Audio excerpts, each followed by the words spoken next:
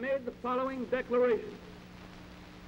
In the field of world policy, I would dedicate this nation to the policy of the good neighbor, the neighbor who resolutely respects himself and, because he does so, respects the rights of others, the neighbor who respects his obligations and respects the sanctity of agreement in and with a world of neighbors.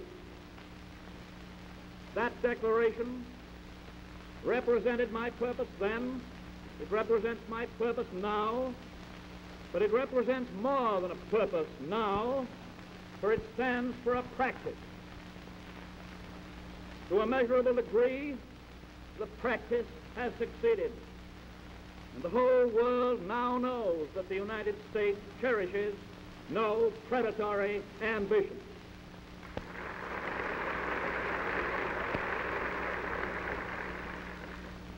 We are strong, but less powerful nations know that they need not fear our strength. We seek no conquest, we stand for peace.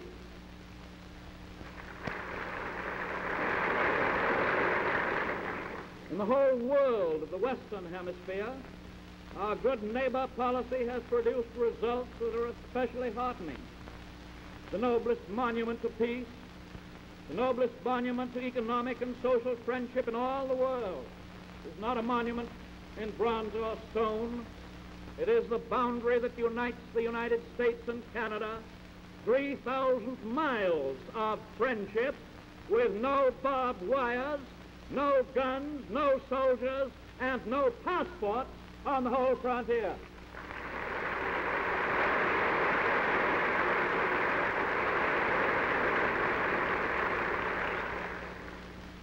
What made it?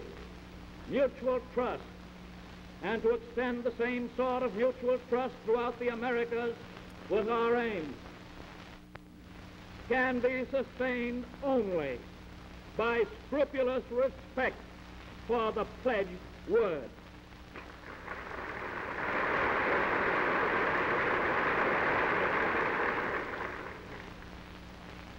And in spite of all this, we have sought steadfastly to assist international movements to prevent war. We cooperated to the bitter end, and it was a bitter end, in the work of the General Disarmament Conference. When it failed, we sought a separate treaty to deal with the manufacture of arms and the international traffic in arms. That proposal also came to naught.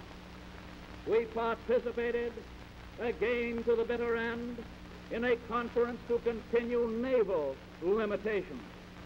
And when it became evident that no general treaty could be signed because of the objections of certain other nations, we concluded with Great Britain and France a conditional treaty of qualitative limitations, which, much to my regret, already shows signs of ineffectiveness.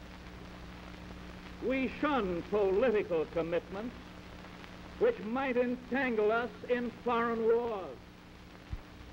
We avoid connection with the political activities of the League of Nations, but I am glad to say that we have cooperated wholeheartedly in the social and humanitarian work at Geneva.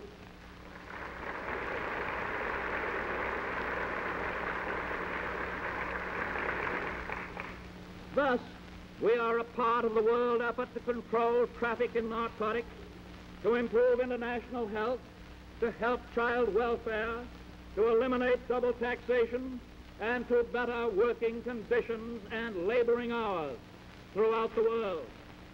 No, we are not isolationists, except insofar as we seek to isolate ourselves from war.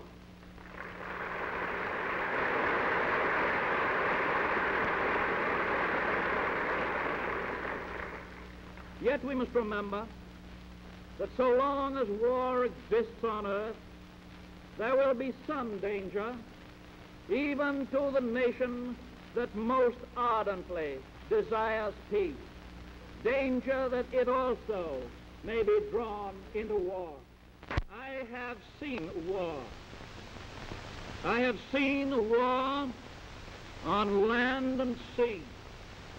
I have seen blood running from the wounded. I have seen men coughing out their gassed lungs. I have seen the dead in the mud. I have seen cities destroyed.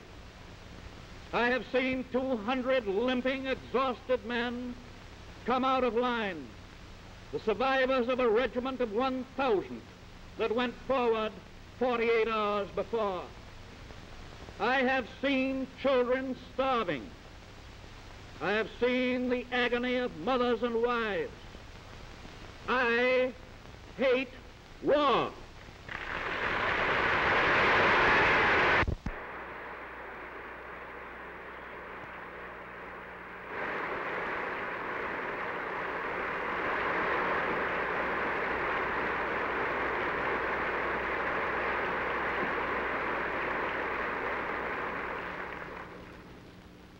Yes, I have passed unnumbered hours, and I shall pass unnumbered hours, thinking and planning how war may be kept from the United States of America. I wish I could keep war from all nations, but that is beyond my power. I can at least make certain that no act of the United States helps to produce or to promote war. I can at least make clear that the conscience of America revolts against war, and that any nation that provokes war forfeits the sympathy of the people of the United States.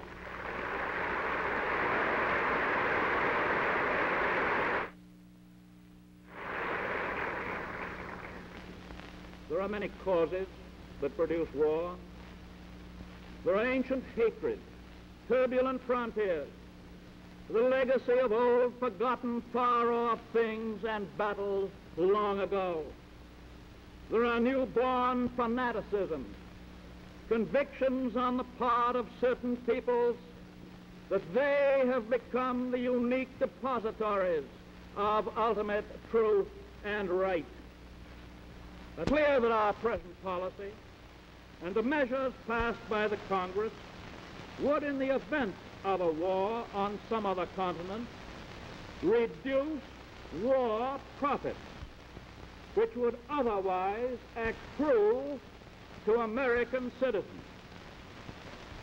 Industrial and agricultural production for a war market may give immense fortunes to a few, but for the nation as a whole, we know that it produces disaster. It was the prospect of war profits that made our farmers in the West plow up prairie land that ought never to have been plowed, but should have been left for grazing cattle. And today we're reaping the harvest of those war profits in the dust storms that have devastated those war-plowed fields. It was the prospect of war profits that caused the extension of monopoly and unjustified expansion of industry and a price level so high that the normal relationship between debtor and creditor was destroyed.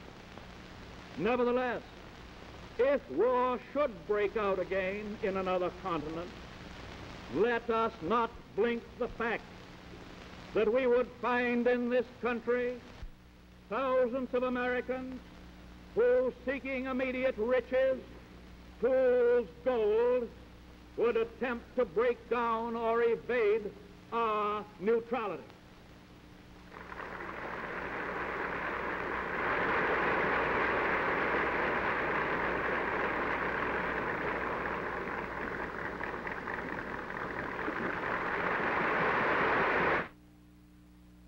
Fortunately, their views would get wide publicity by methods that you can understand as readily as I do, that if they could produce and ship this and that and the other article to belligerent nations, the unemployed of America would all find work. They would tell you that if they could extend credit to warring nations, That credit would be used in the United States to build homes and factories and pay our debts. They would tell you that America once more would capture the trade of the world. My friends, it would be hard to resist that clamor. It would be hard for many Americans, I fear, to look beyond, to realize the inevitable penalties, the inevitable day of reckoning that comes from a false prosperity. To resist the clamor of that greed, if war should come, would require the unswerving support of all Americans who love peace.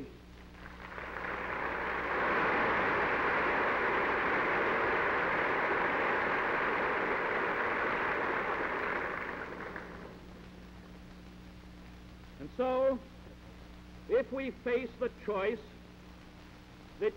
of profits or peace, this nation will answer, this nation must answer.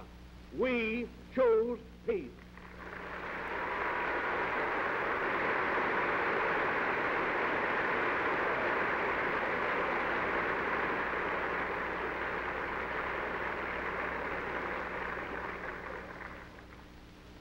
And it is the duty of all of us, each and every one of us, men, women, and children, to encourage such a body of public opinion throughout this nation that the answer will be clear and for all practical purposes unanimous.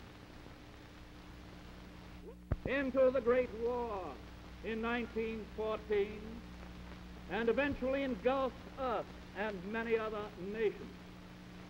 We can keep out of war if those who watch and decide have a sufficiently detailed understanding of international affairs to make certain that the small decisions of each day do not lead toward war, and if at the same time they possess the courage to say no to those who selfishly or unwisely would get us into war.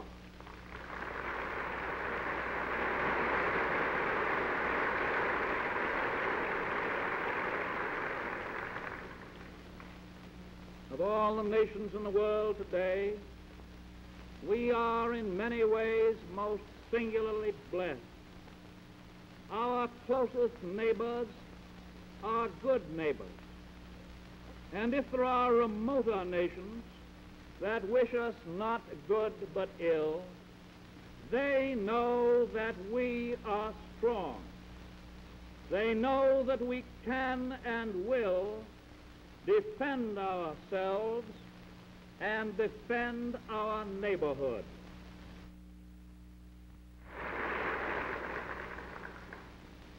They know that we seek to dominate no other nation, that we ask no territorial expansion, that we oppose imperialism, and that we desire reduction in world armament. We believe in democracy. We believe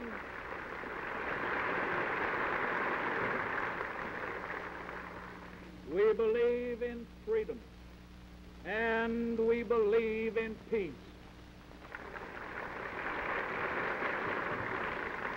So we offer to every nation of the world the hand clasp of the good neighbor. Let those who wish our friendship look us in the eye and take our hand.